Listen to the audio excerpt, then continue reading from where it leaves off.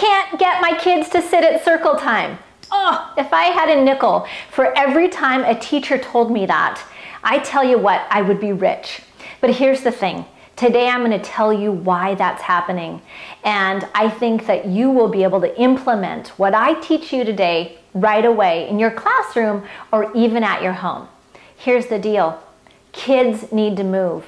That behavior that they're exhibiting, it's their communication, telling you they need to move.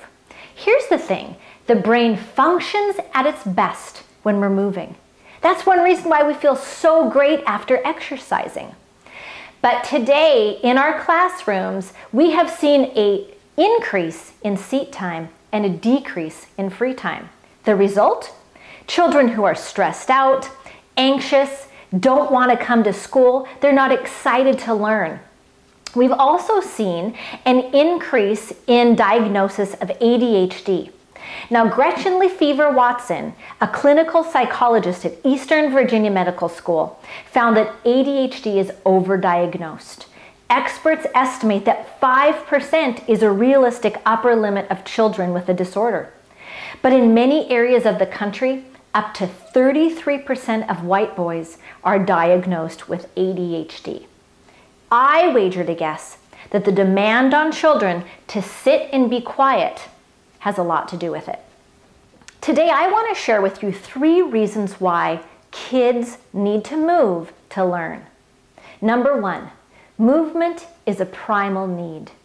You know, it wasn't too long ago that our ancestors were nomadic. That meant they moved often, like up to 14 miles a day in search of food and shelter. But here we are, not that many years later, and we are living a very sedentary life with a goal of 10,000 steps a day. John Medina, who is the author of Brain Rules, says, if you wanted to create an education environment that was directly opposed to what the brain was good at doing, you would probably design something like a classroom. Number 2, movement feeds the brain. So what happens when we sit is blood pools in our feet and our seat, and it goes away from our brain. Well, for our brain to properly function, it needs to have oxygen-rich blood. Guess how we create oxygen-rich blood? We move our bodies. Now, when children have opportunities to move their bodies around, that allows their brain to be ready to focus and to concentrate and to learn. Number 3, movement locks in learning. This is so important to understand that when children are learning new concepts, if they are also moving their bodies at the same time, you're bringing the information in through lots of different ways, through lots of different doorways.